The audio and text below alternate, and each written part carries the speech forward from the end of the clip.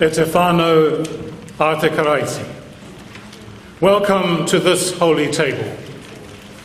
Welcome to you, for we are Christ's body, Christ's work in the world. Welcome to you, whose baptism makes you salt of the earth and light to the world.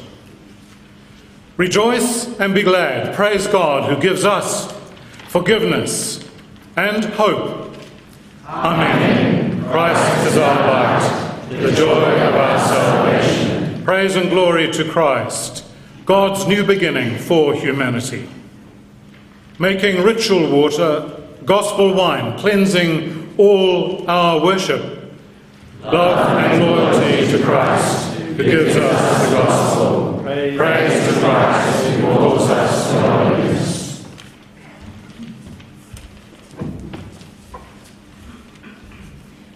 Christ is the living water, cleansing, refreshing, making all things new. Christ is the living bread, food for the hungry, strength for the pilgrim and the labourer. So now we offer our thanks for the beauty of these islands, for the wild places and the bush, for the mountains, the coast and the sea. We offer thanks and praise to God for this good land, for its trees and pastures, for its plentiful crops, and the skills we have learned to grow them. Our thanks for Morai and the cities we have built, for science and discoveries, for our life here, for our New Zealand. Please be seated for the confession.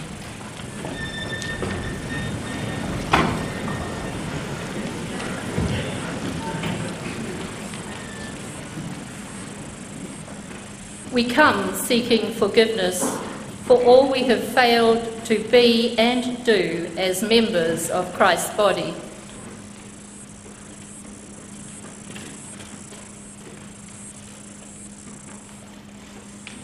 In God there is forgiveness.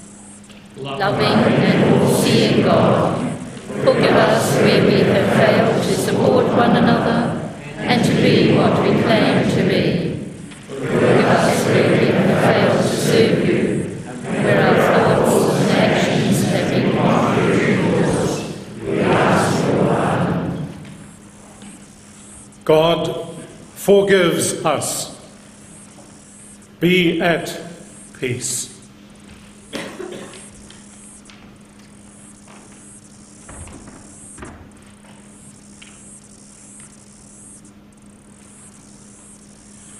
Rejoice and be glad, for Christ is resurrection, reconciliation for all the human race. We shall all be one in Christ, one in our life together. Praise to God who has created us.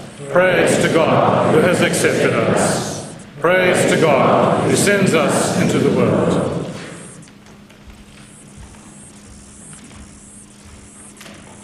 The sentence for today: Christ is risen. He is risen indeed. Alleluia.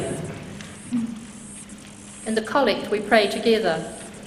God of glory, fill your church with the power that flows from Christ's resurrection, so that in the midst of this broken world it may signal the beginning of renewed humanity, raised to new life with Christ, who lives and reigns with you in the Holy Spirit, one God, forever and ever. Amen. Continue with the reading.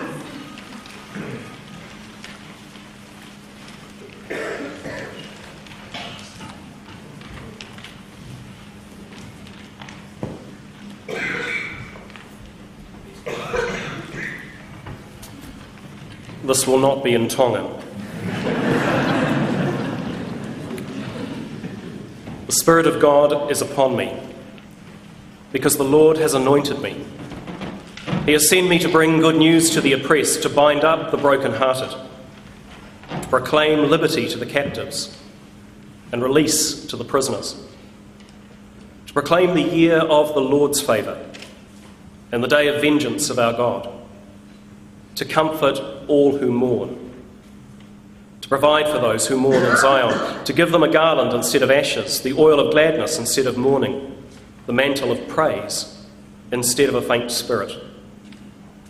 They will be called oaks of righteousness, the planting of the Lord, to display his glory.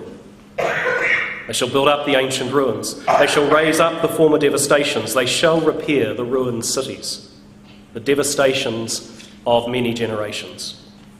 Hear what the Spirit is saying to the church. Thanks be to God.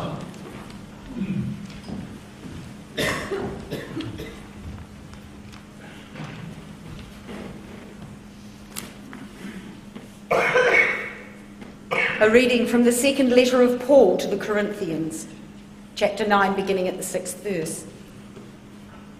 The point is this: the one who sows sparingly will also reap sparingly, and the one who sows bountifully will also reap bountifully.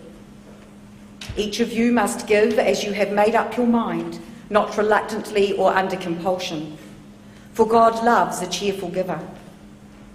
And God is able to provide you with every blessing in abundance, so that by always having enough of everything, you may share abundantly in every good work. As it is written, he scatters abroad, he gives to the poor. His righteousness endures forever. He who supplies seed to the sower and bread for food will supply and multiply your seed for sowing and increase the harvest of your righteousness. You will be enriched in every way for your great generosity, which will produce thanksgiving to God through us. For the rendering of this ministry not only supplies the needs of the saints, but also overflows with many thanksgivings to God. Through the testing of this ministry, you glorify God by your obedience to the confession of the gospel of Christ, and by the generosity of your sharing with them and with all others, while they long for you and pray for you because of the surpassing grace of God that he has given you. Thanks be to God for this indescribable gift. Hear what the Spirit is saying to the church. Thanks be to God. We shall continue with the gradual hymn.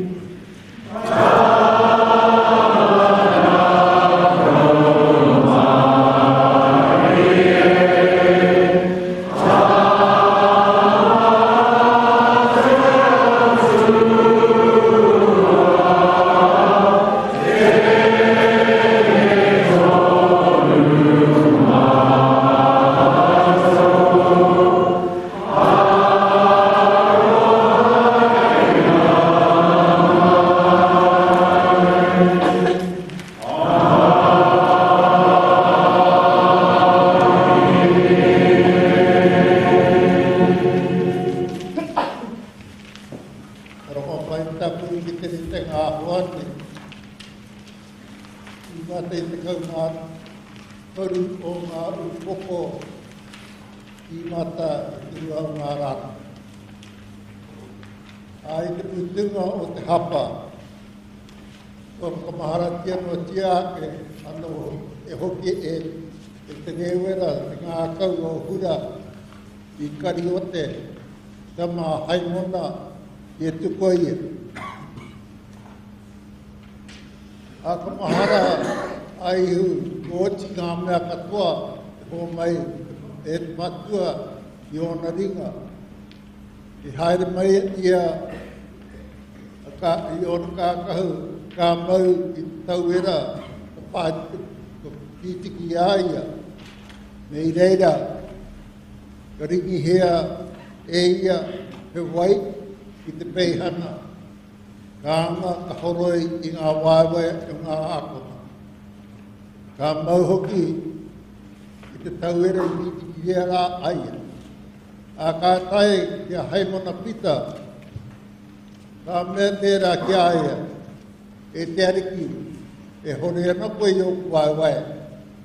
Ka whakahokia e ihu, ka mea ki aia. E kore koe e mātau aia nei, i tāku e mea nei.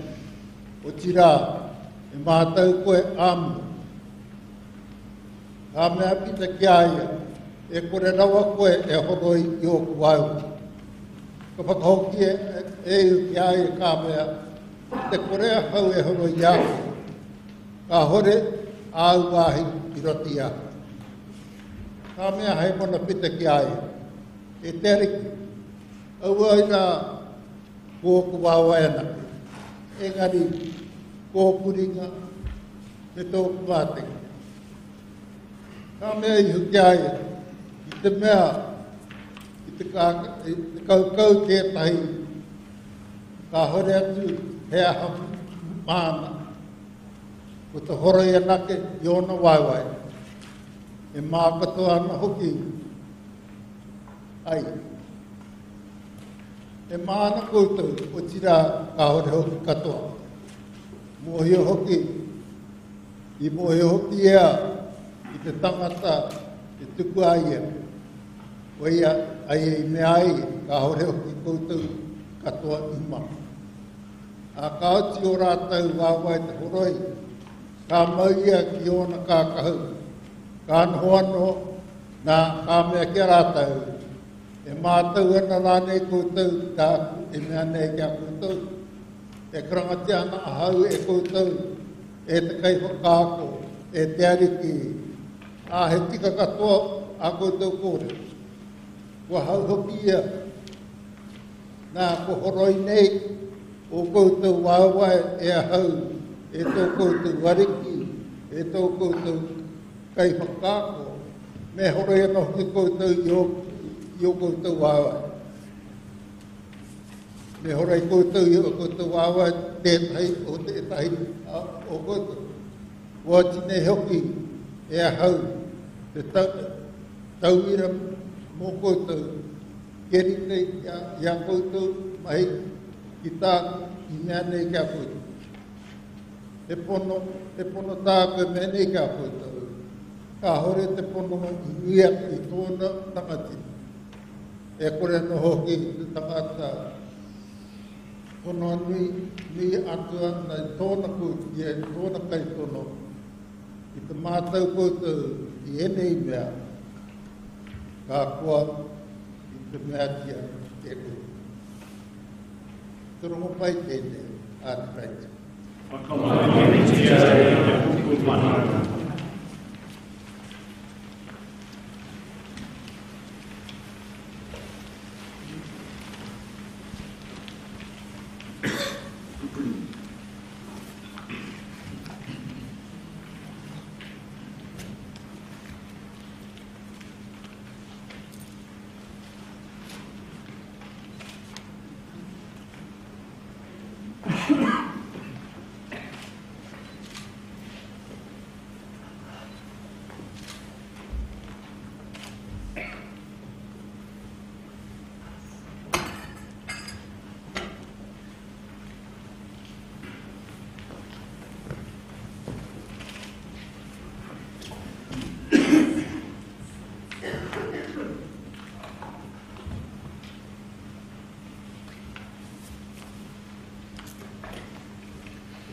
In the name of God, Creator, Redeemer and Life-bearer.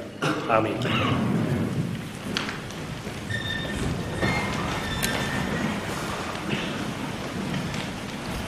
May I first of all, on behalf of Archbishop David, Tureiti, Kiri, Taro, Tureia and Awatia, the whole family, thank you so much for being here today, for this expression of love and for this expression of who we are as a diocese. A special welcome and word of appreciation, Bishop Aries from the Diocese of Kuching. Our companion relationship with that diocese goes back now beyond the number of years that I've been in the diocese, so that's more than 14, and it's a relationship, Bishop, that we value highly, and we have experienced your extraordinary hospitality.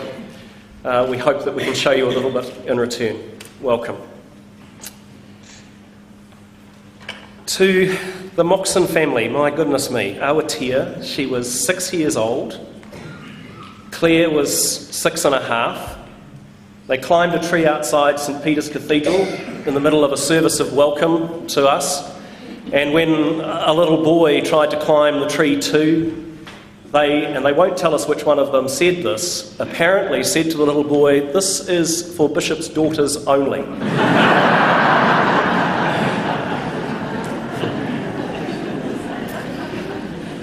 And Kiri, my goodness me, still in school uniform, and I think, you know, when you walked up on your dad's arm up the aisle, and I had that moment of glory where you walked towards me before he shouldered me out of the way and took on the rest of the service.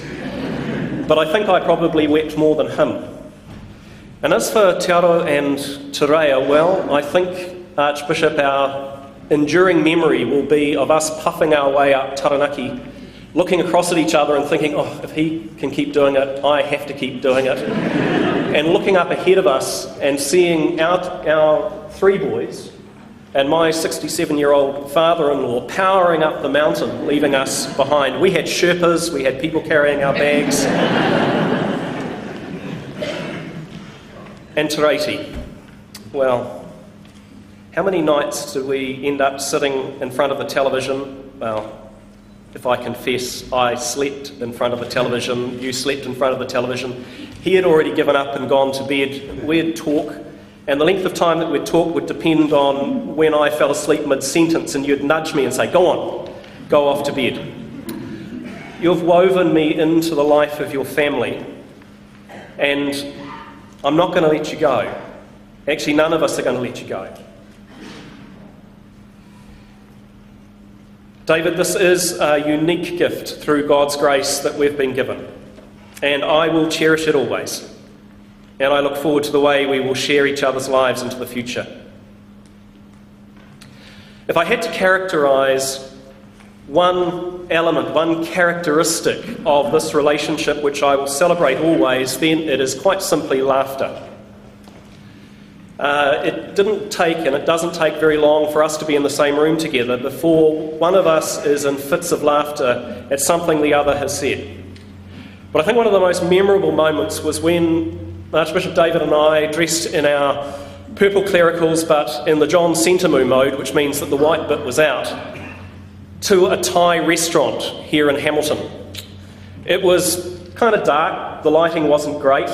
There was hardly anyone else in there. We wanted takeaways. We were standing there. There was actually only one other couple in the restaurant. And someone came in and they looked at us and placed their order.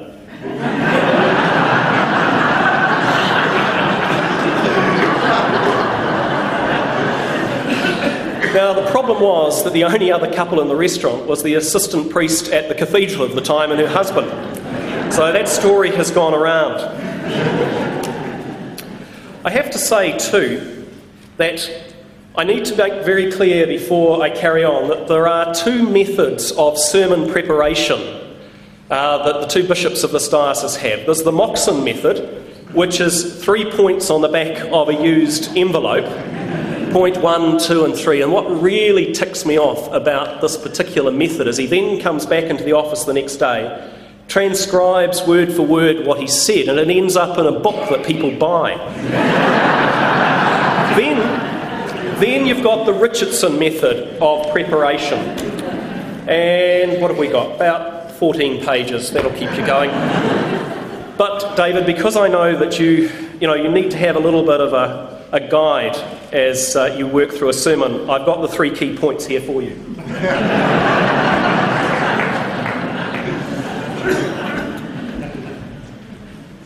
Well, if there were 3 readings that could reflect the character of this man, they're the 3 readings that we've just heard.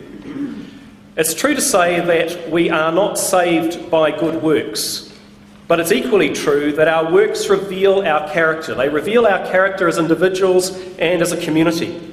As Christian communities, we desire to be a church, we are committed to be a church that gives itself away. We are called to express solidarity with the most vulnerable. So Isaiah 61 is just the perfect reading. The perfect reading to remind us of an essential element in the character of this man, this bishop, and an essential element in our character as church.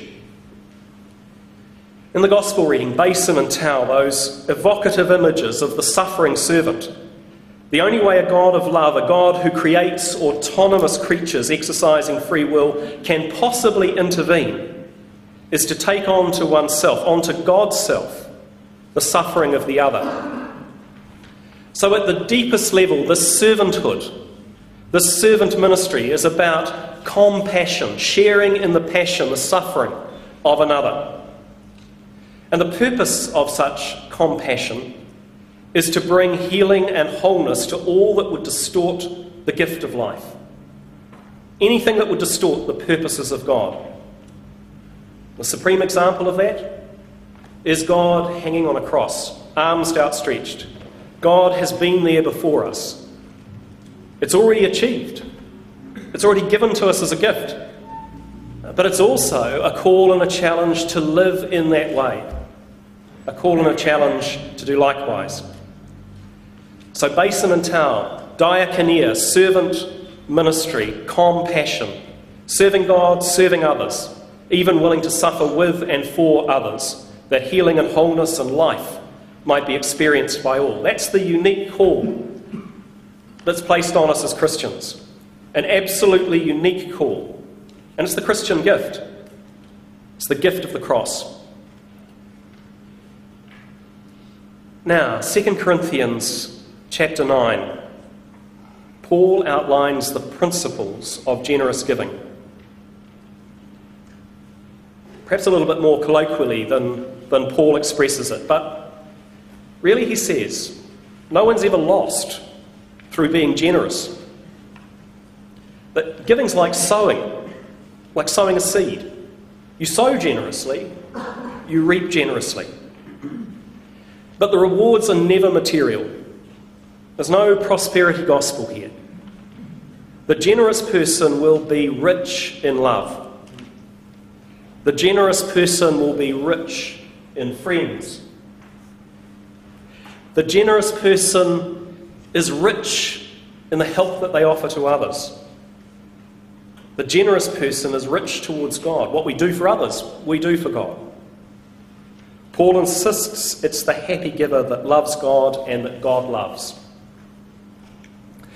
Thomas Carlyle, a great Scottish philosopher, you can see that I trained in a Presbyterian institution, tells the story of when a beggar came to their house. His parents were out and he was alone. And on a boyish impulse, he broke into his savings bank and he gave the beggar everything that he had. Carlyle tells that never before or since had he felt such sheer joy as came to him at that moment. I have to say, one of the other things that Thomas Carlyle said was this: I have a great ambition to die of exhaustion rather than boredom. Paul insists that God can give to us both the sustenance to give and the spirit in which to give. It's great, isn't it, the way sometimes a word or a verse leaps out at you in a new way. And here, tucked into verse 8 of chapter 9 of 2 Corinthians, is a real gem. The verse speaks of the all sufficiency of God, and the word in Greek used is atakeia. This word does not describe the sufficiency of the person who possesses all kinds of things in abundance. It describes the state of the person who has taught him or herself to be content with very little. To be content with very little. Such a person will be able to give far more to others because they want so little for themselves.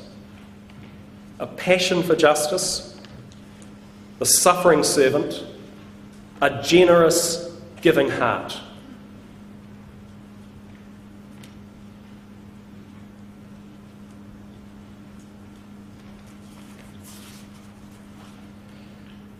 But let me speak of another characteristic, a gospel characteristic that I have experienced through this man, through this bishop, through this family. It's the insight, the life-transforming insight of the poet. And I want to tell you the story. It's a story of Frederick the Field Mouse. Sounds poetic, doesn't it? Just hang in there. So, you've got to transport yourself to the Northern Hemisphere. There's a family of mice gathering food against the harsh winter. All that is, except Frederick. And Frederick was just kind of wandering around, having a look here, having a look there. Summer came, autumn came. They gathered and they gathered and they gathered. Frederick just walked around, looking here, looking there. They challenged him. They said, Frederick, why won't you help us? Why won't you work with us? We're trying to build what we need to survive the cold, harsh winter. Frederick said, well, look, I'm gathering sun's rays for the cold winter, and I'm gathering colours for the grey days ahead. They weren't very impressed with that. Gathering words for long winter's nights? Gathering colours for grey days? That's not going to keep them alive. They kept working, he kept wandering. And winter came. Food dwindled. Their heads were down. They didn't think they would survive. And then someone remembered Frederick's supplies. And he told them stories. Stories of summer sun and warmth. And strangely, the cold just seemed to recede out of their bones. Their heads came up and they started to look at each other again. He told them of a summer world, of red poppies, of yellow wheat, of green leaves, of mines that just were filled with colours. And so then at last came these words, a great poem celebrating life in its four seasons, as winter gave way to spring, giving way to summer, giving way to autumn and winter again. Words filled the dark, cold winter night and the promise of spring. Frederick, they cried, you're a poet. Don't I know it? Said Frederick. You know, the poet, the one who helps us interpret the world in a new and fresh way, the one who can tell us about the colour and who can give us the words to describe the indescribable. That person gives us life.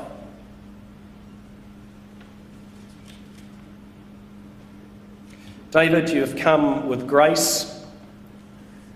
You bring courtesy and respect towards others. You've brought a constant belief in the goodness of every person in spite of any evidence to the contrary. A willingness to extend to every person a 70 times 7 multiple of forgiveness and grace. A deep and unrepentant passion for justice and reconciliation in this land. A profound, almost excruciating empathy for those who are suffering. Justice, compassion, a generosity of spirit and living. These are the gifts, the indelible gifts that you have imbued into this diocesan family. You are indeed a poet, and your words, the words of the gospel, are woven into our life, and we are profoundly and deeply in your debt.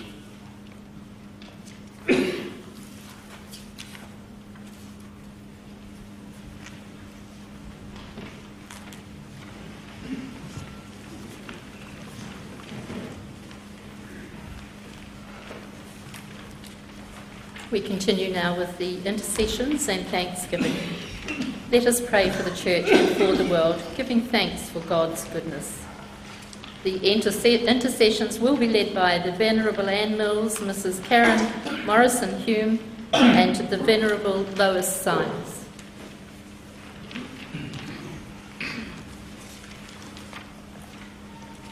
To the bidding, risen God, in your mercy, I invite you to respond with "Hear our prayer."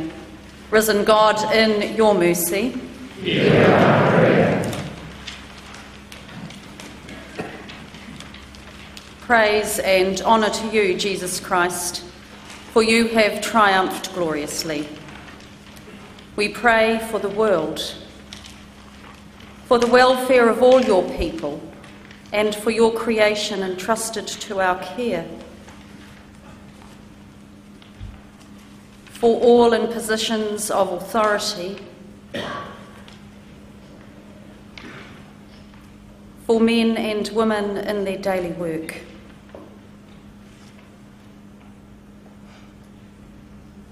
Roll away the stones of hatred and greed. Transform us with your spirit of justice and righteousness, that all your people may share in the freedom of your risen life. Risen God, in your mercy, hear our prayer. Praise and honour to you, Jesus Christ, for you have cancelled the power of sin. We pray for the worldwide church, for our brothers and sisters in Christ, for the people of this land.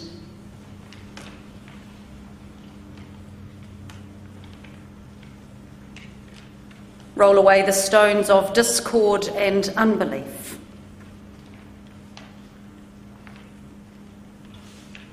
Transform your church with your spirit of wisdom and truth, that we may be in the world a witness to your risen life. Risen God, in your mercy, hear our prayer.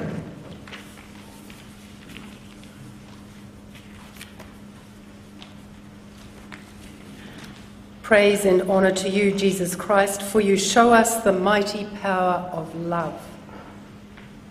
We pray for the communities in which we live and work, for the forgotten and undervalued people of society. Roll away the stones of apathy and selfishness. Transform our lives with your spirit of love and forgiveness, that we may share in the joy of your risen life. Risen God, in your mercy, hear our prayer. Praise and honour to you, Jesus Christ, for you bring us hope when all seems lost. We pray for all who suffer, for the hungry and the homeless, the lonely and friendless, for the sick and sorrowing, and all who care for them. Roll away the stones of pain and despair. Transform the lives of all who suffer with your comfort and balm, that they may share in the hope of your risen life. Risen God, in your mercy, hear our prayer.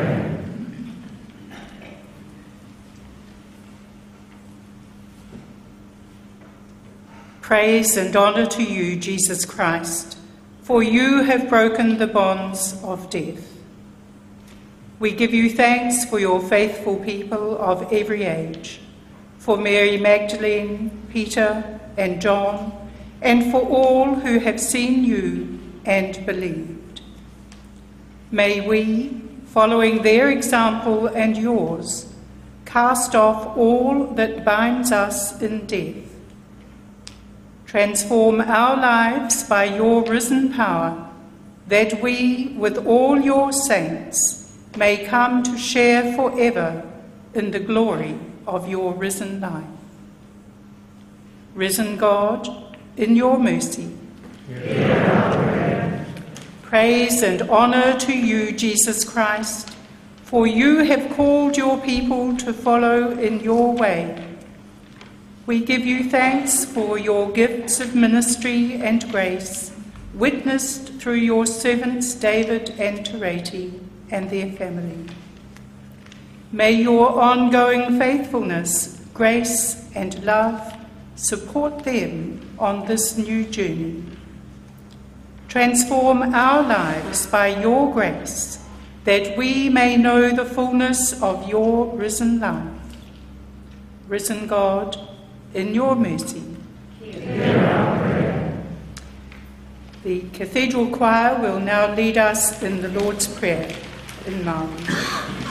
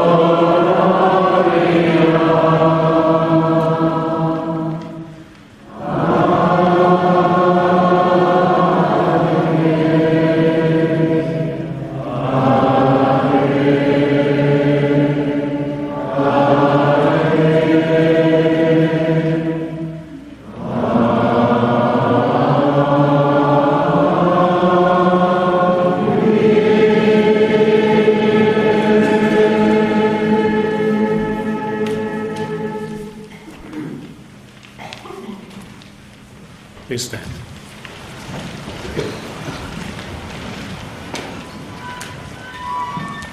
Kia tau tonu te rangi Māria o te ariki ki a koutou. The peace of Christ be always with you. Let us offer one another a sign of peace. Shake their hands and say peace or the peace of Christ or hongi kia tau te rangi Māria.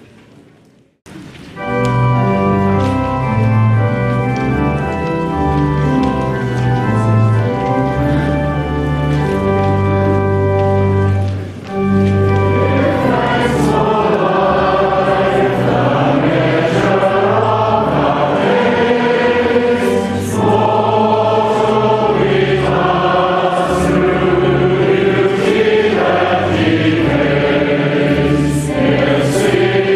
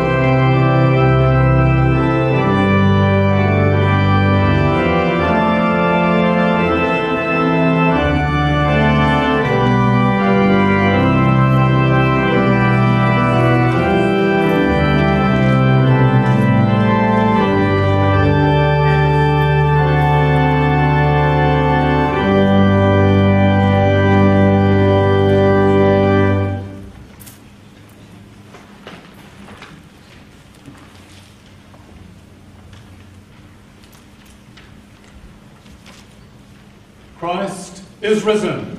He is risen indeed. Lift your hearts to heaven. Where Christ in glory reigns. Let us give thanks to God. It is right to offer thanks and praise. It is the joy of our salvation, God of the universe, to give you thanks through Jesus Christ. You said, "Let there be light." There was light.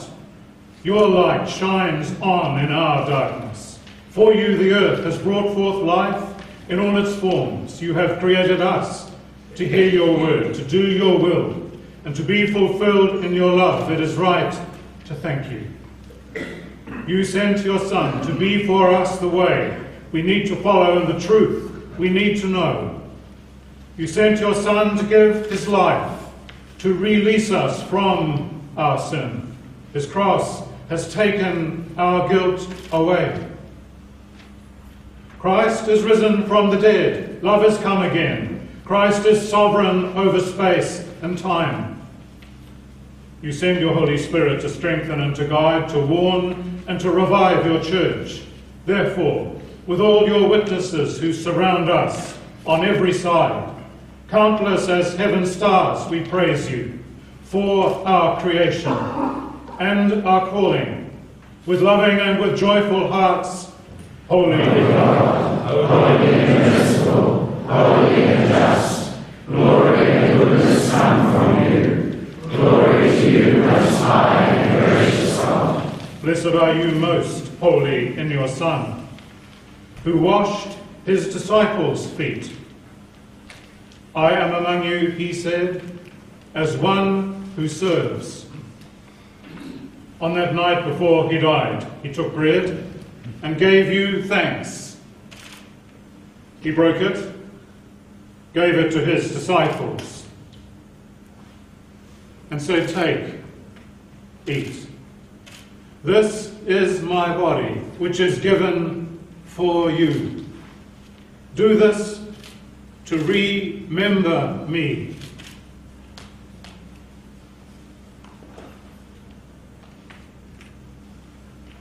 After supper, he took the cup and gave you thanks.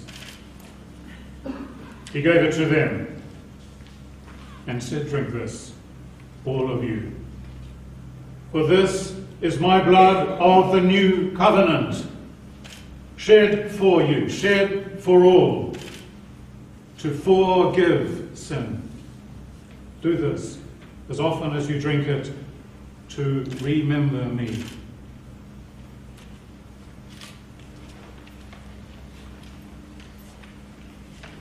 Therefore, with this bread and wine, we recall your goodness to us, God of the past and present. We, your people, remember your Son.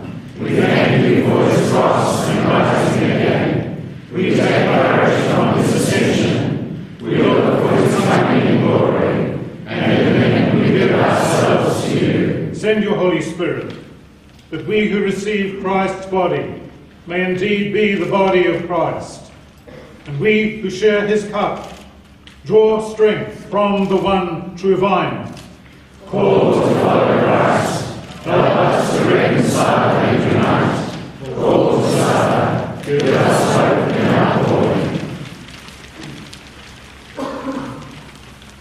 For you, the Heavenly One, make all things new.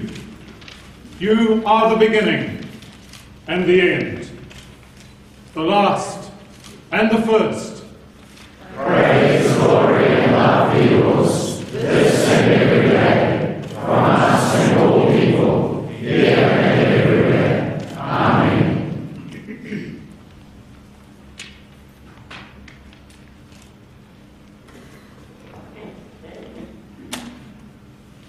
Christ's body was broken for us on the cross. Christ is the bread of life. His blood was shed for our forgiveness. Christ is risen from the dead. Come, God's people, come to receive Christ's heavenly food. Everyone is welcome at this table.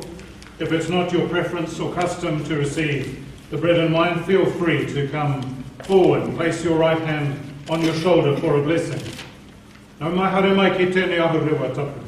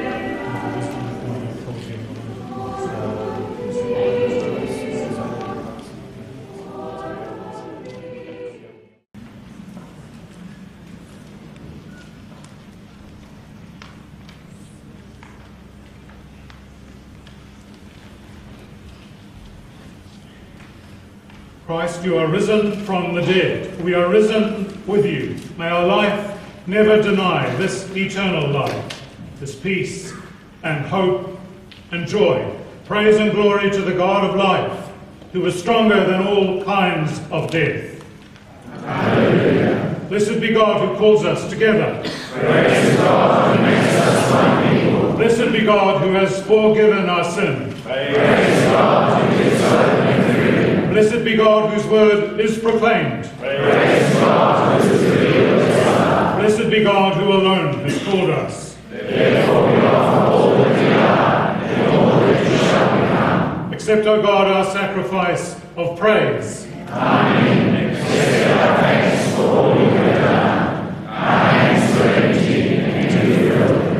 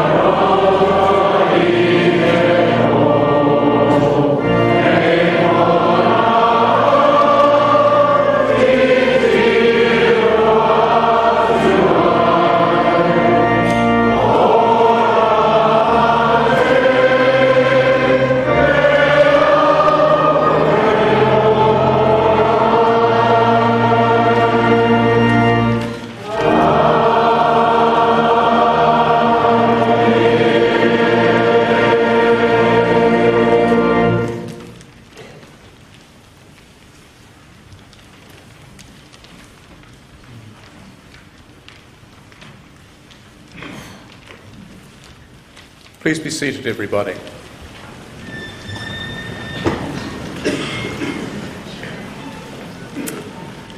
We now come to that part of the service and the farewell where a number of people from both within the church and the community wish to say a few things to and about Archbishop David.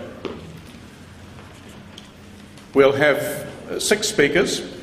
The first, appropriately, is Archbishop Tureiti, Pihopa o Aotearoa, and Pihopa ki te Tairawhiti.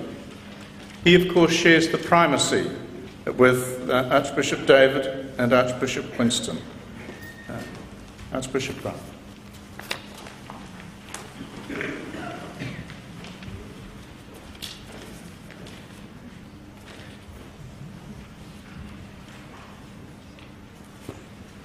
Ai ngā mana, ngā reo, ngā kārangaranga toha maha kai wangi a koutou.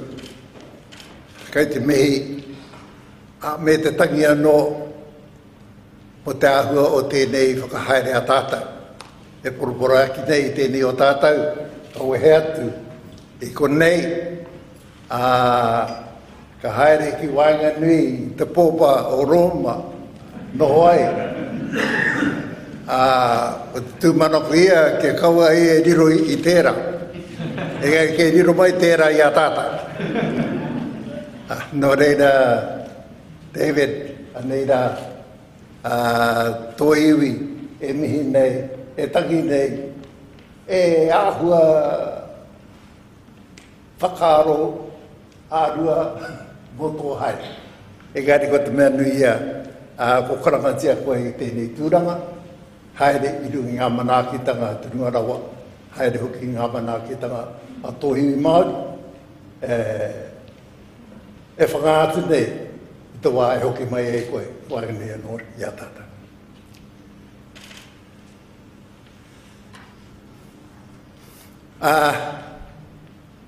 My first recollection meeting, seeing David was as a young priest in Havelock North. What surprised me most of all and gave me the thought that there must be something special about this guy, because I heard that he had married one of the beauties from Pahawera.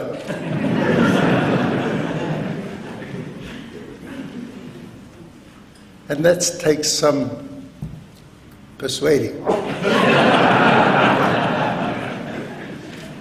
They don't come easy, those Pahawera women.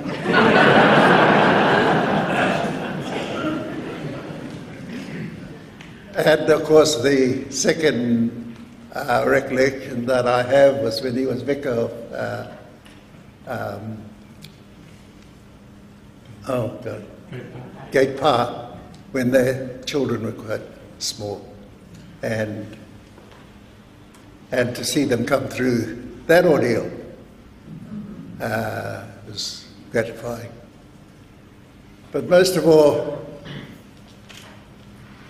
when we became the three prongs of this church, and the satisfying thing for both Bishop Davis and I was that when was anything Pākehā or had to write out something, David, you know the language better than we do. And of course he obliged, as he would, and I think our Kaikoho referred to his ability with words, and he has that happy knack of putting things down, and although it might be contentious, but somehow or other it sounds good.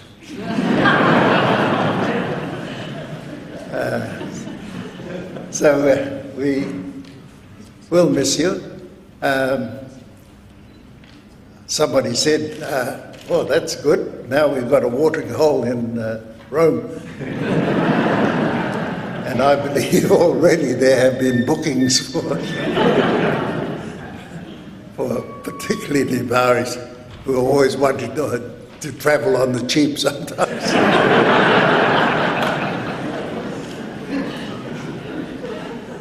So David, you have a whakapapa to this place, not only to this diocese but to the whole province of New Zealand. And it's that whakapapa that will remind you always that no matter where you go, you can't get rid of us. You will always be ours. And as you have always done in the past, handing out goodies to people, I'm pleased to say that I like to do the same. is our flax cross, which you will hang on the walls of the Vatican, of your office.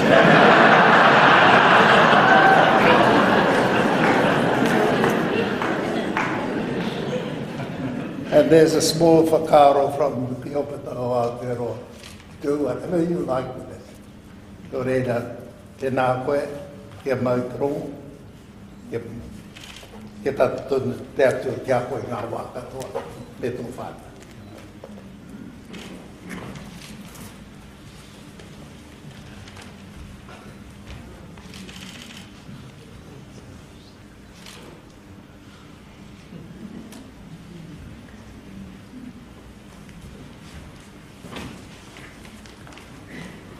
Our next speaker is speaking on behalf of Tikanga Pacifica, Archbishop Winston Halapua, Bishop of Polynesia and Archbishop of Tikanga Pacifica. He has also shared primacy with Archbishop David. Archbishop Winston.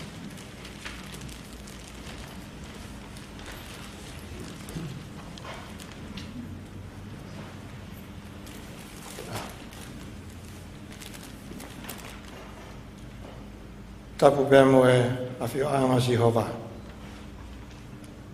Moe hau eik a ki nau tōlu a e whanua o Aotearoa. First, I won't apologize, but I came late. It's amazing you can pave your way from different island states in the Pacific to arrive at Auckland. And between Auckland and Hamilton, I was totally lost.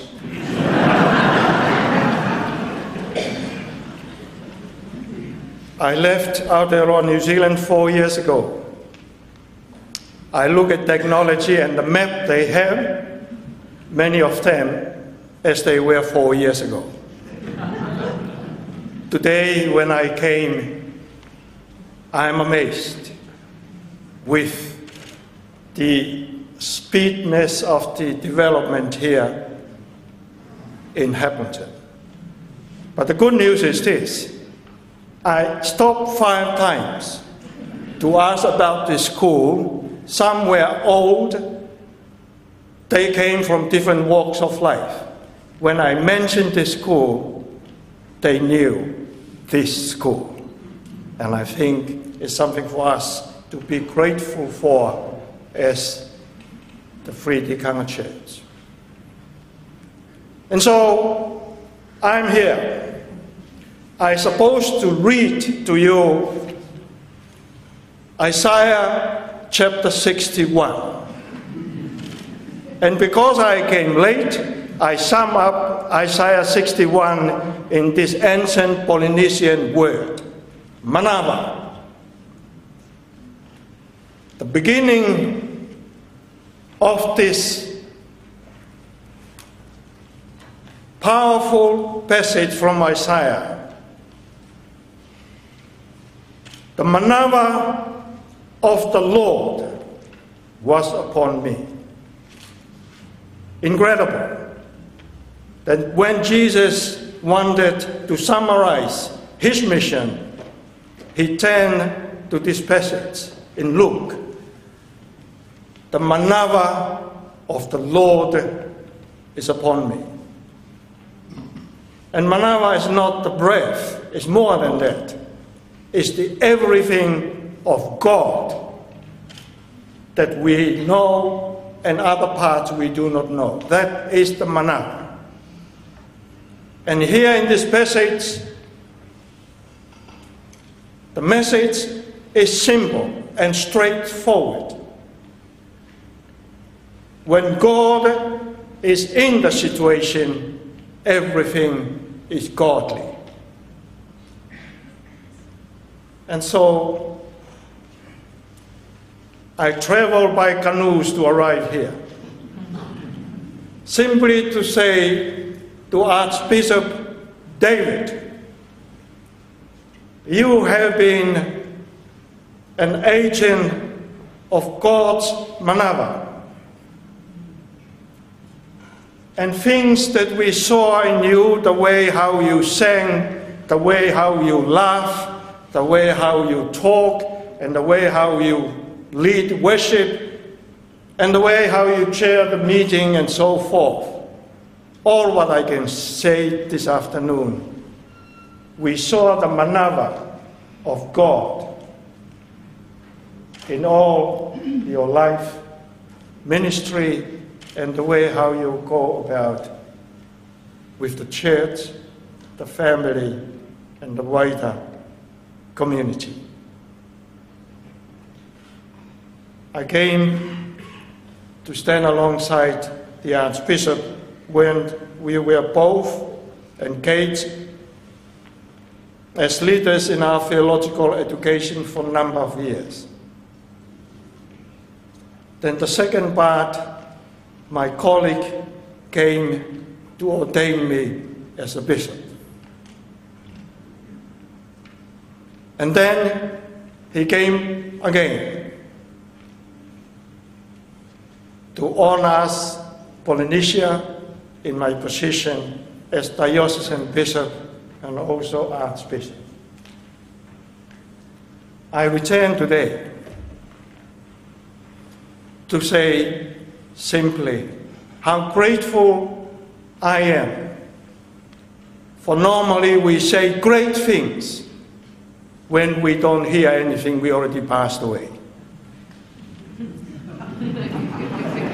Archbishop David, I'm very, very proud and honored on behalf of Polynesia that we say it before God and before you, that you have been God's downer for Polynesia and our Free Tikanga Church.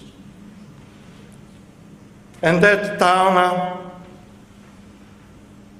you taught us that song before I heard it here in Aotearoa, New Zealand.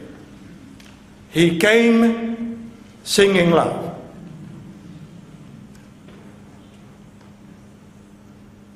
I come today to say, you leave us as our taonga to our fellow Christians in Rome. If you feel lonely one day, remember my word.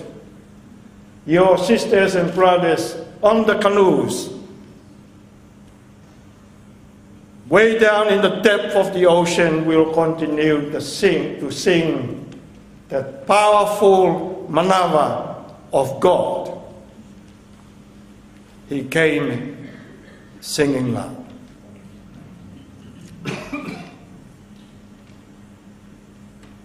Thank you for those who devised the liturgy and gave me the honor to read Isaiah 61, and especially the reader was not here.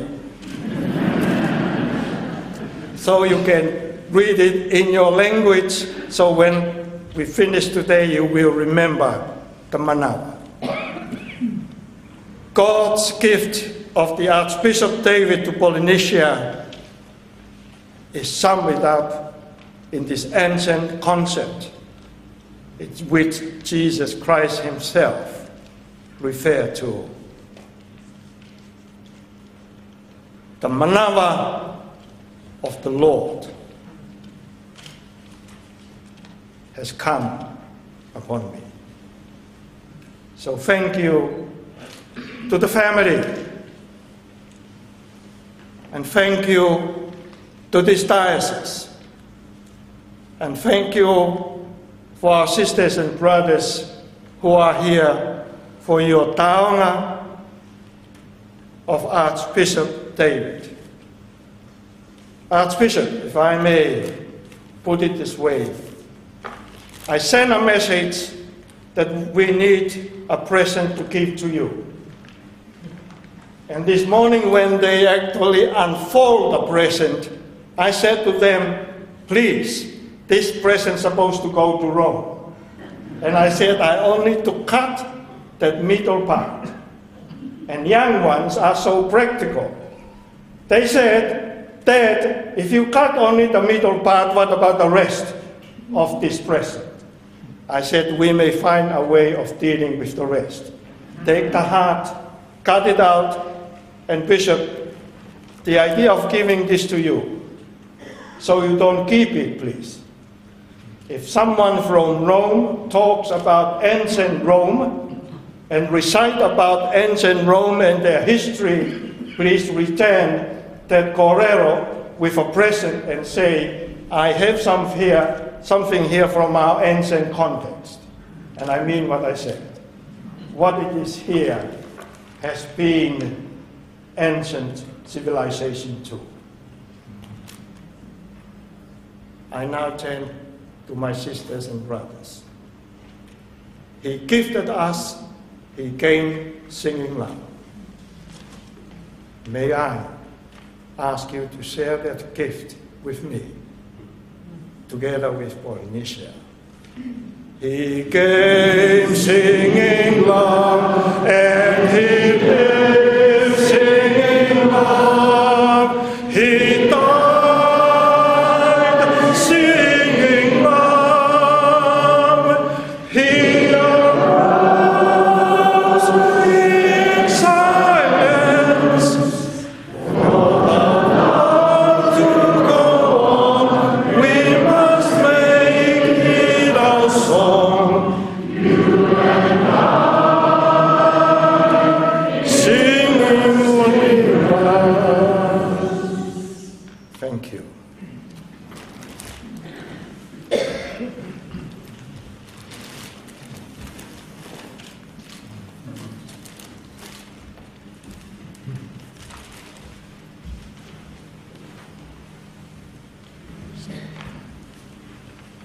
Now speaking on behalf of Tikanga Pākehā, Kaz, where are you? You're hiding.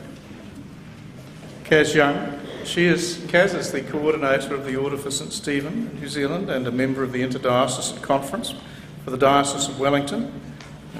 Kaz has a passion for, amongst other things, enabling young people to walk with God. Kaz.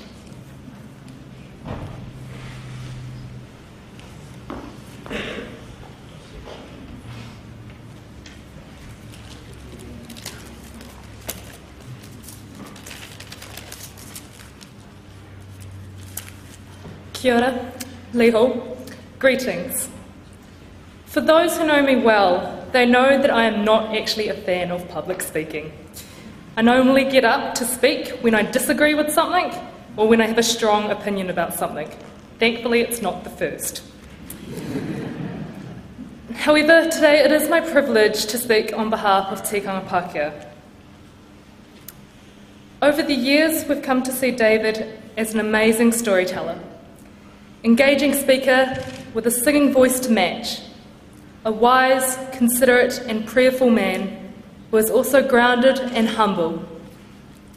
His excellent te reo and humour are some of his well-known attributes, not to mention his servant leader character. There is much more that could be added to that list, and I'm tempted to stop right there and just finish off in thanks right now. However, to do so would not honour what we have been blessed with over the many years as Bishop and Archbishop. I remember when I first met Archbishop David, when in 2008 he came down to the Hutt Valley to my parish in Waifatu. I must confess, I don't remember what role he played during services that day, let alone what he said.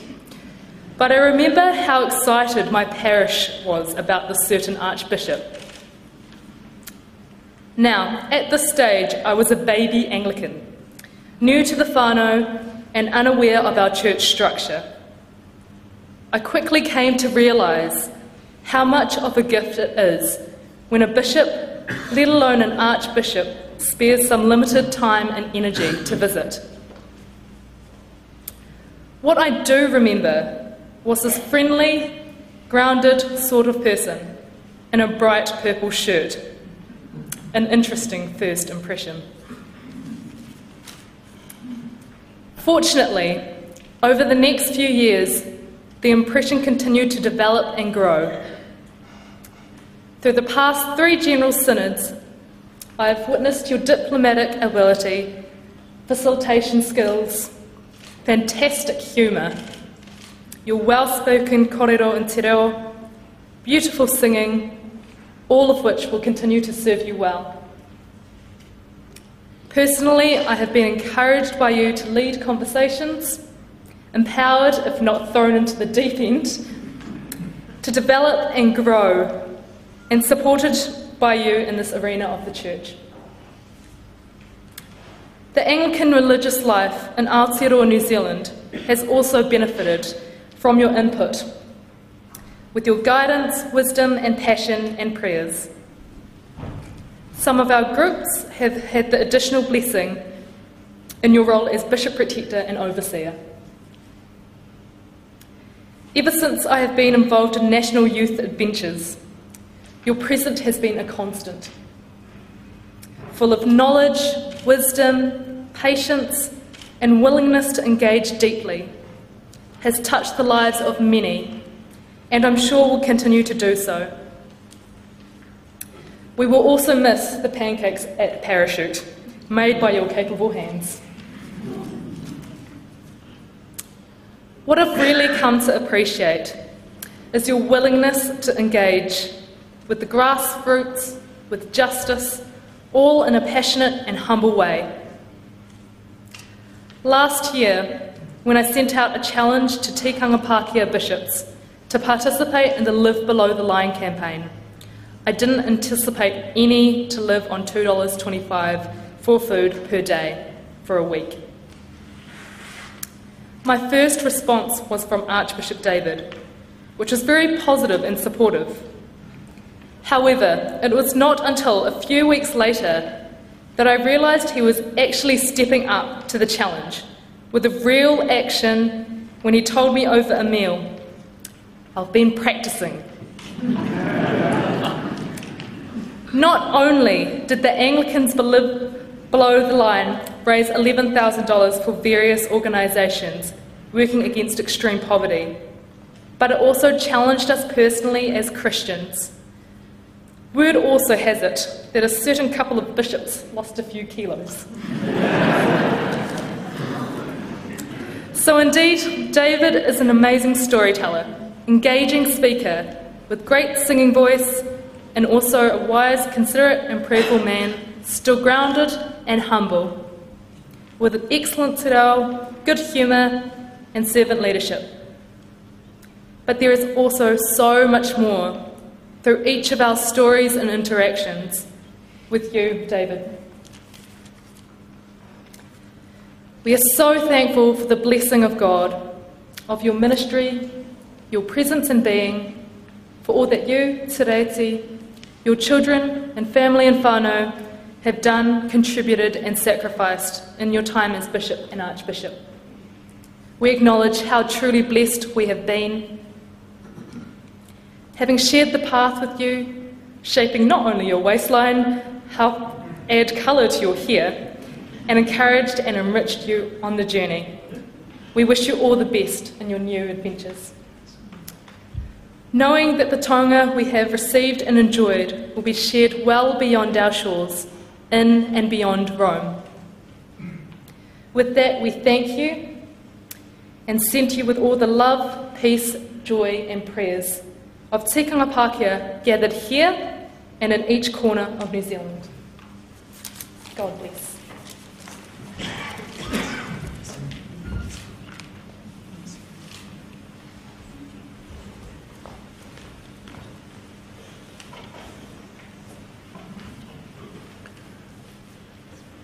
Bishop Philip introduced some little time ago Bishop Aries, bringing greetings from the Diocese of Kuching, a partner diocese to the Diocese of Waikato and Taranaki, and I now ask Bishop Aries to speak.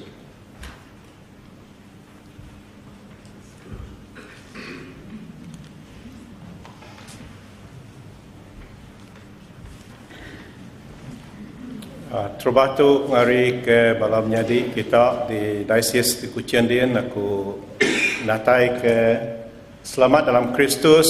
Ada semua bala kita ke visit itu bagi dengan Archbishop kita di dekat Padu. Mangkuk ngawak baru ngawak Bishop Philip di dekat dengan Archbishop kita. That's Iban language. Our diocese of Kuching is more or less like the diocese province of Aotearoa, New Zealand. We use 7 languages in our worship. And the one I just used is one, Iban language. First, I'd like to bring our heartiest greetings from the Diocese of Kuching, your companion diocese. And I'm so privileged and happy to be part of this beautiful occasion.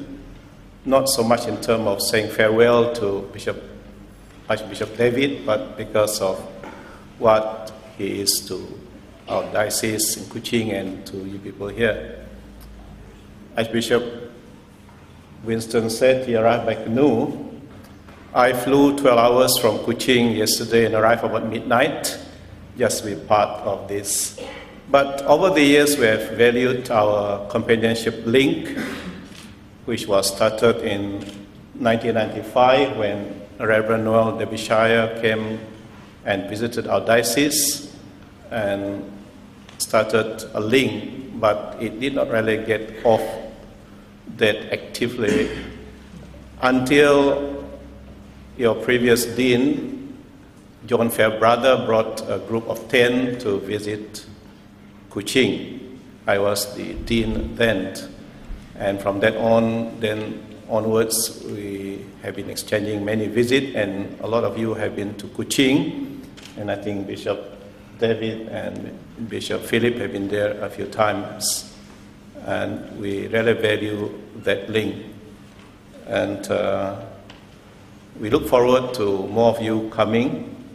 And only last year, Bishop Philip brought a group from Taranaki, and we were very excited, and we are still hoping that more of you will come and encourage us in our diocese.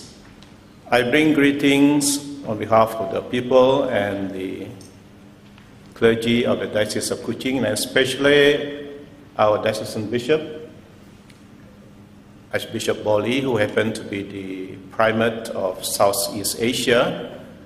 He is not able to be here this afternoon because he just came back from England for the enthronement of the new Archbishop of Canterbury. And so I stand in his presence to say how much we have appreciated your encouragement in fostering and encouraging the link between our two dioceses, and for the way that you have enriched our diocese by your presence, your coming into our diocese. And Archbishop David and Bishop Philip have been part of our diocesan occasions many times in the past, and we are very happy to return that favor by my presence here this morning. We are very happy also because after this, Archbishop David will be taking up a very senior ambassadorial appointment in Rome. And I think in God's timing, this is no coincidence that the new Pope comes from the farthest part of the globe, Argentina. And our ambassador to Rome, Archbishop David, also comes from the farthest part of the southern hemisphere on this side of the world. And probably you may be able to work something out. There's some very encouraging signal from Vatican. And who knows, in God's timing, reconciliation between our two great churches may be in the offing.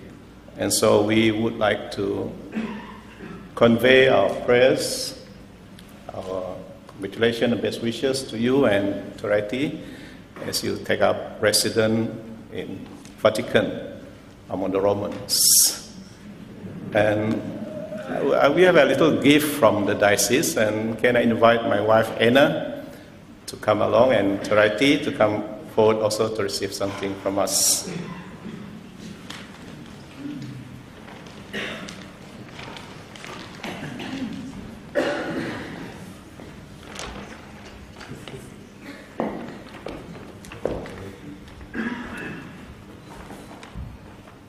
This is like a one stole, which the ladies wear as part of their custom. It is hand woven by our weavers.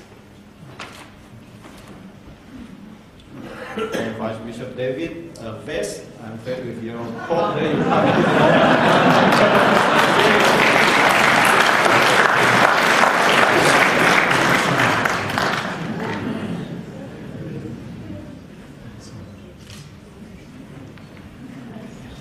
And I can finish without thanking my good friend Bishop Philip for welcoming me just now, and we extend our heartiest congratulations also on his election as your new primate, or co-primate if you like, in the Church of New Zealand. I'm sure that under Archbishop Philip, the link between our two companion dioceses will continue to grow from strength to strength. God's blessing upon one another. Thank you.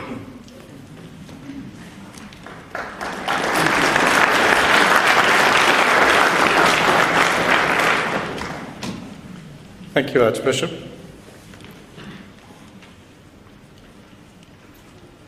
We now have the final speaker before the presentation on behalf of the diocese, and it's appropriate that this is from Tim McIndoe, Member of Parliament, speaking on behalf of the community in which Archbishop David has lived for some years.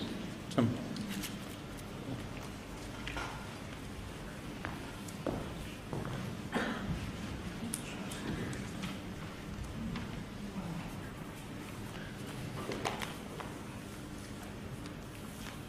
Tēnā tātou katoa, ngā mihi nui kia koutou.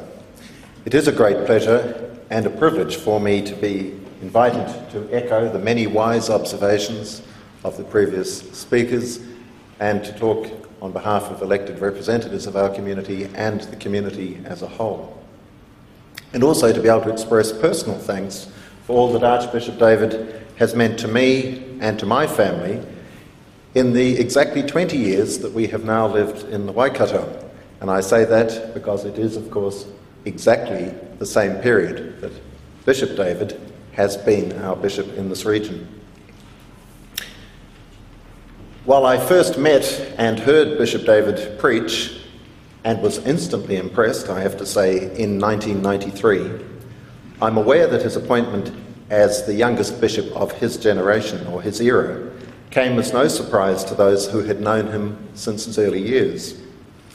Back in the late 70s, and we've heard from previous speakers that he moved around a great deal in his ministry, but back in the late 70s, a young Anglican curate commenced his ministry at St Luke's Church in Havelock North, which has a special place in our hearts as the place where Anne and I were married about a decade later.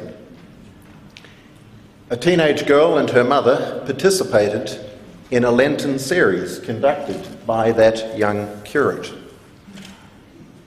They were captivated, not only by that rich, wonderful voice that we could all listen to for so long, those wonderfully modulated tones, but also by that very mature, from a young man as he was then, still is, I might add, and spirit-filled insights. Clearly here was a man of great gifts, of rare gifts, of deep intellect, and an even deeper faith. My mother-in-law, and could I say to all the young men who are here, it is very wise always to appreciate the wisdom of your mother-in-law.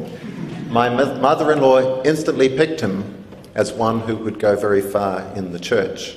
And so when she visited us 15 or so years ago in our home, or more than that probably, she wasn't at all surprised to find that he had become our bishop.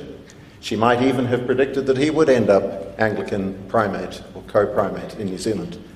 But I doubt that even she would have predicted your path to the Holy See. But with the election of the new pontiff, it's a time, of course, of great optimism, freshness, and opportunity in the worldwide church.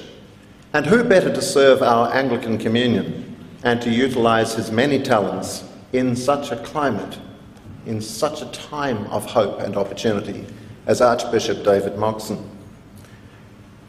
When I first came to the Waikato, I did so in a capacity in a school, sister school, St Peter's School from Cambridge. And I want to acknowledge on behalf of all the schools, it's so appropriate that here we are at St Paul's today in this beautiful chapel, what a great supporter you have been to the Anglican schools in our diocese. And I know that you have been not only deeply supportive because that's who you are, but also because of your deep conviction that our young people are the future of our church. That's almost self-evident, but that our Anglican schools have such an important role to play in ensuring that future is one where we still have a love of our God. And I do acknowledge on behalf of all the schools in our community the great support that you have given. Immediately before attending this service today, Anne and I were at a function out in the country and mentioned that we would have to leave early, and said why. And it led to a conversation amongst those with whom we were standing about the amazing opportunity that this role presents and how encouraging it is that the relationship between the Anglican and the Roman Catholic churches has matured and evolved to this point, and how much, may I say, Bishop David, we enjoyed listening to you on Spiritual Outlook last week. I'm sure many of you would have heard that program as you talked about the history of this position. It's inconceivable that such a position could have existed when my father was a child, and yet now it is something that we celebrate and can look forward to having an enduring impact. And indeed, Archbishop David is ideally suited to the challenges of this, his new role, being such a gifted communicator, a wise counsellor, and one who instantly commands attention and respect, one who listens, and I do mean listens, who engages, who reflects. Archbishop David, you radiate wisdom, grace, kindness, and faithful witness. Our diocese and our community have been richly blessed for 20 years.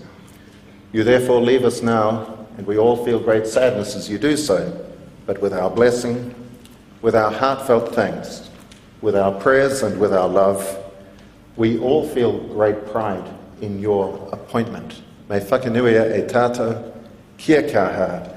May God bless and protect you, Tureiti, and your family in all that lies ahead, and keep you safe until we meet again.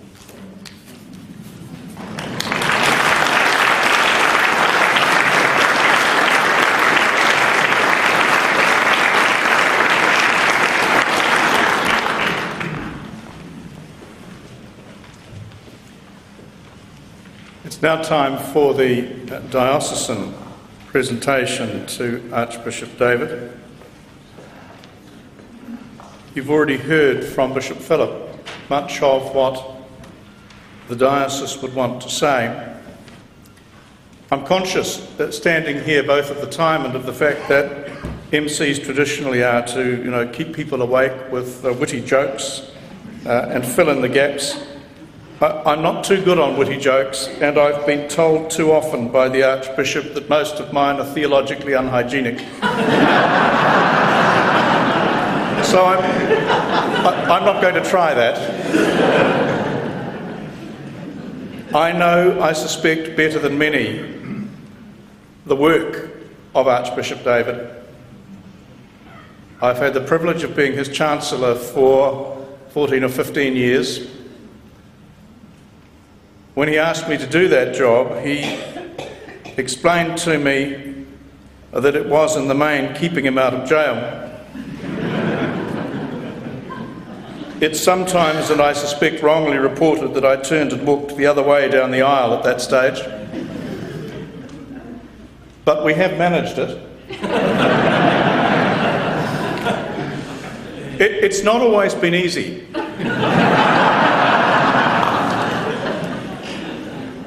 No, this is true. There are no jokes here. David, like all of us, has from time to time difficulties with his children. I'm sorry to say that. But I do vividly recall an incident at St Aidan's Parish in Claudelands in about 1993. The vicar was Archdeacon Emeritus Reg Nicholson. The new bishop and his family were at the service. The bishop was where you'd expect him to be. Tureiti came to take communion with an unnamed child.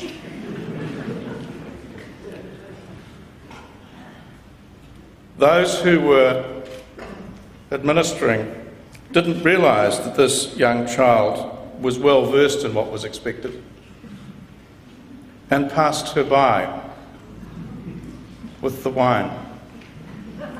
I want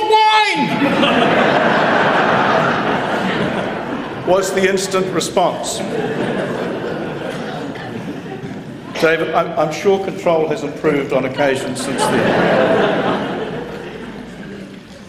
But there have been both national and international incidents where it's been a close-run thing.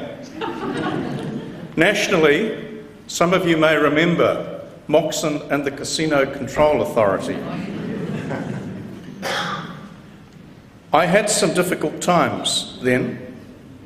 I was wondering how I was going to extricate the bishop from the debtors' prison when he was unable to pay the costs, having lost in the Court of Appeal.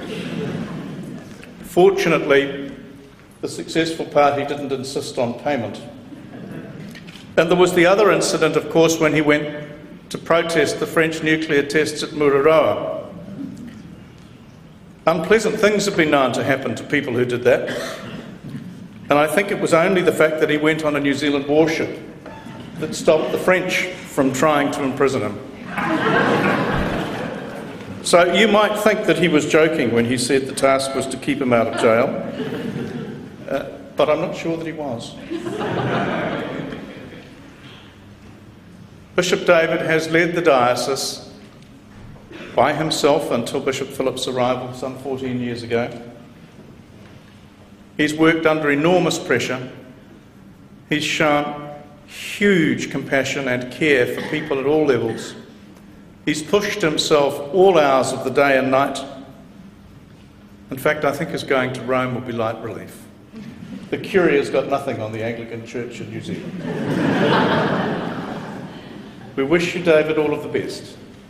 You go with our love and our prayers, and we now have gifts for you at Tureiti. Would you please come up too? Please don't have to.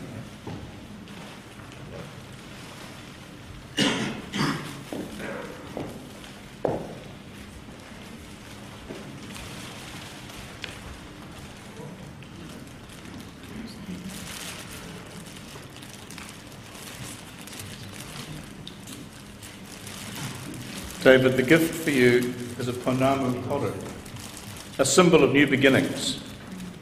The koru has been handcrafted specifically for this presentation, and it will be mounted on ancient swamp kauri, a symbol for both the past, the present, and the future. The other part of your gift is in the envelope, and we hope will enable a means for you to keep in contact with your family other than Skype. Go well.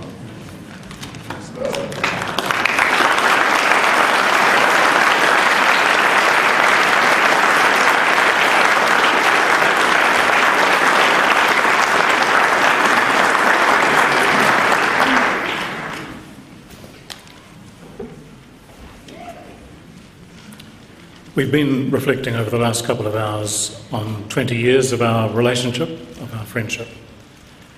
So much has been shared in the context of our everyday lives and the context of our greatest experiences, challenges, tragedies, loves and joys. I'm so conscious that through every relationship I've had, the joy of sharing in this diocese, there is a living hope, a sacred presence through it all. God.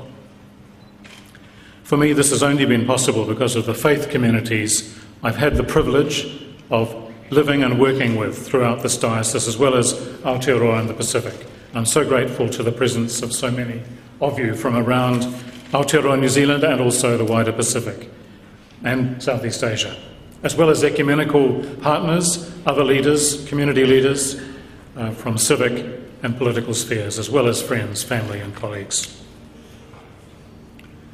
I'm only as good as the company I keep. But I want to begin by thanking my immediate whānau, and I think of Tureiti, Kirihimete, Te Aro, Tureia and Awatea, and also Joan and John Moxon, and all my whānau who raised me in the faith and who've been the wind beneath my wings, and also to Rachel and Andy and those members of our wider family, Gwenda, who's here today, my father's sister. They raised me in this faith, and the only reason I'm standing here is because of that heritage. Bishop Philip has been a partner in mission in the very best sense of the phrase, and I could not imagine diocesan episcopacy here without him. This collegiality has been remarkable and transformational for me. In this liturgy, this farewell Eucharist, the focus is on God, I hope. The word Eucharist means to give thanks to God, and is an invitation to link all our pain, sorrow and disappointment to Jesus' sacrificial death, and all our joys and hopes and success to his rising. We've had cause for celebration over the last 20 years, and for the recognition of how far God has brought us. We can give thanks for so much. Where there has been cause for regret or repentance, we've just placed them safely in the hands of the compassionate and forgiving Christ. During this Eucharist, my heart has been full of so much gratitude and the great debt I owe to so many who have supported me, worked alongside me, and challenged me. I give thanks to God for those times when, even when I know that my limitations or errors of judgment have had painful consequences for others, I unreservedly ask for your forgiveness if you have been affected in any way by that. Through it all, the good and even the not so good, I think of the synod motifs we use every year, which Tiki Tutarangi Raumati coined for this diocese from Taranaki. The mountain is tall and God is good. Hei maunga teitei hei tohu ki te atu. The growth is plentiful and God is good. He ngā hurutanga nui he hua mo te atua. The river teems and God is good, thinking of Waikato. Ngā tini hua o te awa he humaitanga na te atua. The people of the Church of God are equal to the challenge because God is good. Ka rere te manuka, ka tomo kai te iti o te atua. When I was called to the role of Bishop of Waikato 20 years ago, I quoted Archbishop William Temple, a former Archbishop of Canterbury, who said of his hope for the future of Anglican Christianity when he took office, "I come with no plan for you, but our hands are in the hands of Christ, and together we will walk into God's new future." I quoted this because I wanted to listen, first of all, and to assist this diocese in listening to itself and to those around us, including those who are marginalised, oppressed, or overlooked, as the Bishop of Wellington says, the lost, the least, and the last. Over the last 20 years of this partnership and this listening, many ways forward have been revealed. In the body of Christ, listening and finding ways forward bring forth the questions: what is God doing in the world, and how can I join God? What is the Spirit saying to the Church? What must we now do? The Spirit has spoken to us in many ways, and we have together sought God's will and God's kingdom within the context of our relationships, where it begins and ends for us all, and our God-given hopes. I thank my partners in the wider community as well as the Church, many of whom are here today. Progress has sometimes been gradual, but always clear in the end. Perhaps the motto would be, if we want to go fast, we should go alone. But if we want to go far, we should go together. I give thanks for how far we have come and wish you every blessing, abundance of life, and the great joy and hope of the gospel of God. And there is a fridge in Rome full of Marmite.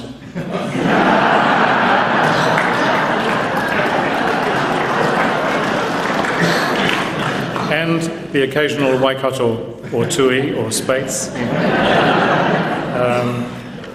I'm running a little Kiwi booking system, and you're very welcome as long as you can cook. So, welcome once, welcome twice, welcome 3 times to the Anglican Centre in Rome if you're passing through.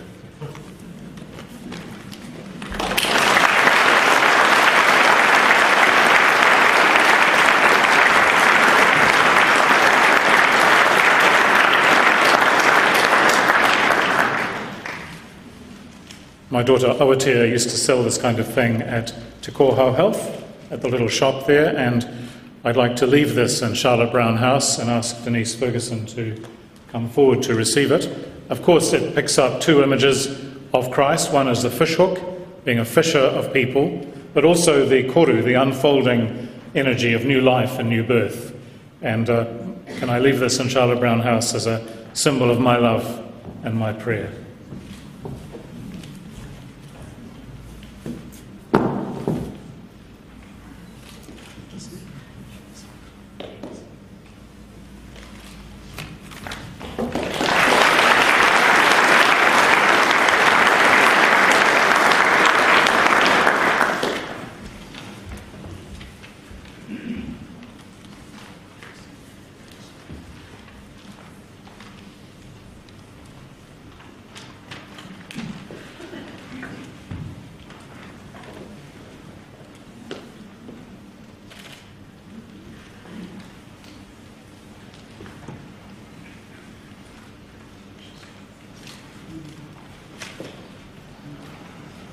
Mā te atua koutou e manaki. E tia I ngā wā katoa, kia kaha, kia toa. Hi koi I roto I te aroha me te rangi Mārie a te ariki I tēnei rā. So may the wisdom of God uphold you. May the light of God encircle you. May the peace and grace of God rest upon you and go with you. And so may the blessing of God Almighty, creating, redeeming, life-giving, come down upon you now, this day, and all your days. Amen. Amen. Hand over this primatial cross to the 2 archbishops who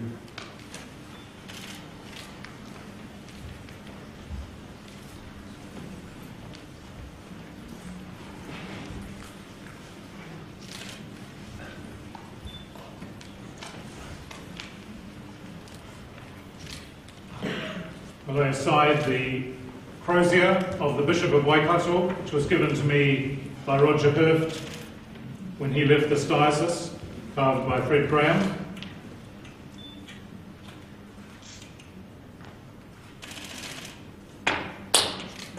And the cope and mitre that Archbishop Johnson left to bishops of Waikato.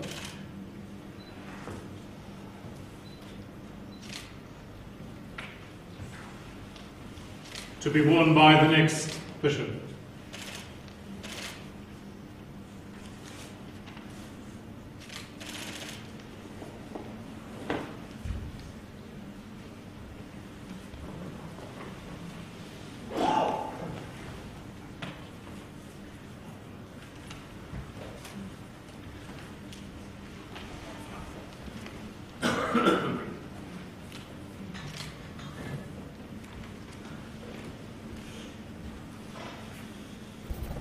As one ministry ends, another begins. And Archbishop Brown has, on behalf of the province, some words for Archbishop David, and something approaching a new commission, but not quite.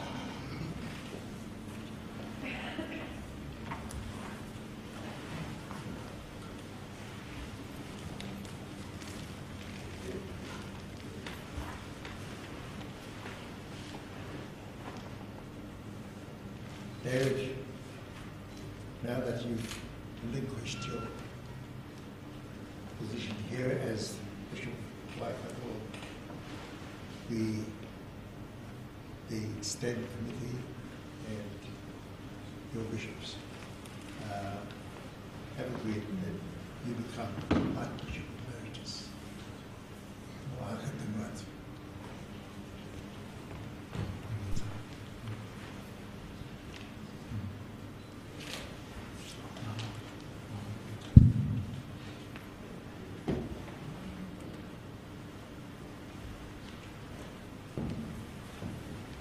Friends, it would have been hard to hear at the instigation of the province of Aotearoa, New Zealand and Polynesia, in recognition and in anticipation of the ministry which Archbishop David is now to fulfil. He has been invited to carry the title of Archbishop into the future as Archbishop Emeritus.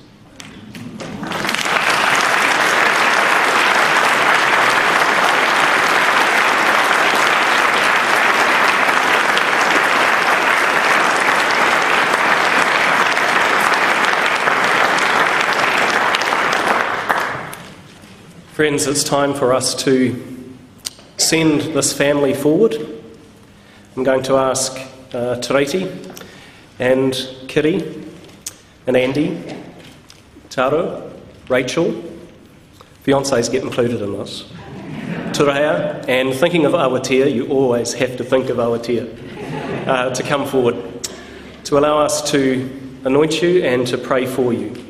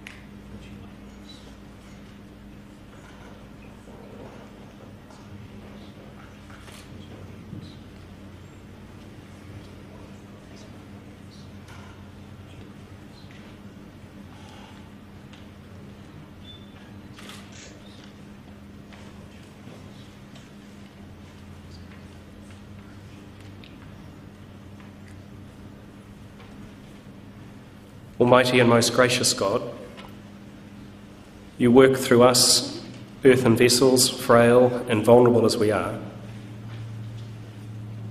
and somehow your glory is made manifest in us. We give thanks for this family, for the love which binds them, the determination that guides them. We pray your blessing upon each one. We pray for Awatea, for Tureia, for Taro and Rachel, for Kiri and Andy, for Tureiti, and for David. Bless and keep them this day and forevermore in your heart as they live in ours. Amen.